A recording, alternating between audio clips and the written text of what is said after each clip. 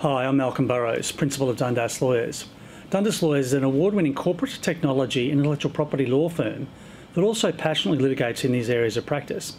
We have offices in Brisbane and the Gold Coast. So enforcing or defending your patent rights through litigation can be a time-consuming and costly exercise. However, it can also be a valid response to competition. Whether a patent has been infringed can be a complex and technical inquiry, depending of course on the nature of the invention in question. In this video, I will discuss the exclusive rights granted by a patent, how to establish broadly whether or not a patent has been infringed, and the remedies available to the patentee for infringement of their patent. Pursuant to Section 13 of the Patents Act, a patent grants the patentee the exclusive rights to exploit the invention and to authorise another person to exploit it in the patent area, being Australia. These exclusive rights are personal property that are capable of assignment. The Patents Act defines the term exploit to include making, hiring, selling, offering to sell, use, or importing the patented product or method. Therefore, a patentee has the exclusive right to manufacture or offer to make the patented product or process available for sale or hire, dispose of the product, use or import the product, or keep it for the purposes of doing any of these things. It's a fairly broad definition. There are 4 things that a patentee must prove to establish that their patent has been infringed. These are that they are the patentee, that the alleged infringer acted without the patentee's authorisation, the alleged infringer has exploited the invention as claimed in the patent, and that the infringement was performed in the patent area, as discussed being Australia. Most of these elements would seem to be simply proven. However, the key element is whether the alleged infringer has exploited the invention which falls within the claims of the patent. To establish this, the patentee must prove that the alleged infringing product takes all of the essential integers of the claims of the patent. And the leading case on this is Doric Products Proprietary Limited and Asia Pacific Trading Ost Proprietary Limited, which was a federal court decision in 2017. As the court in Doric said at paragraph 38, as a fundamental rule, the test for infringement is determined by construction of the claim, and there will be no infringement unless the alleged infringer has taken all of the essential features of the claim. This leads to an obvious next question, which is when will an invention take all of the essential integers of the claim? To understand this, it's best to first understand the structure of a patent itself. A patent is made up of broad areas. Firstly, the layout. The patent specification contains the body of the specification and the claims, generally with illustrations, which can also be referred to as a preferred embodiment at the end. The body of the specification explains the background of the patent invention, together with describing how it differs from similar types of prior inventions, and gives instructions on how to produce the patent invention.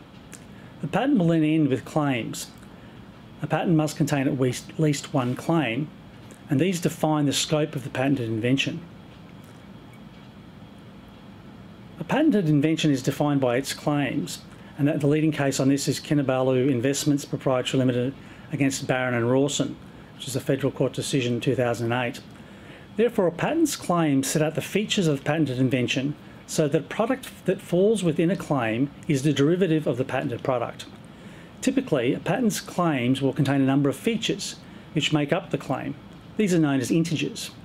For example, a claim for a patented hammer may include a wooden shaft, such shaft being no longer than 30 centimetres, with a metal attachment at one end, and such attachment containing a metal ball with a flat surface on the outside.